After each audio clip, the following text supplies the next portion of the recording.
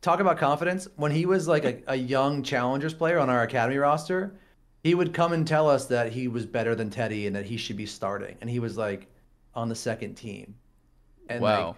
the whole reason he stuck around, like, because he had offers to leave and we had like, everyone wanted Guma.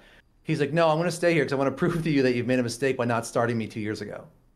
Like he's just, it was just like, and he's like saying, Wow. like they're translating this to me.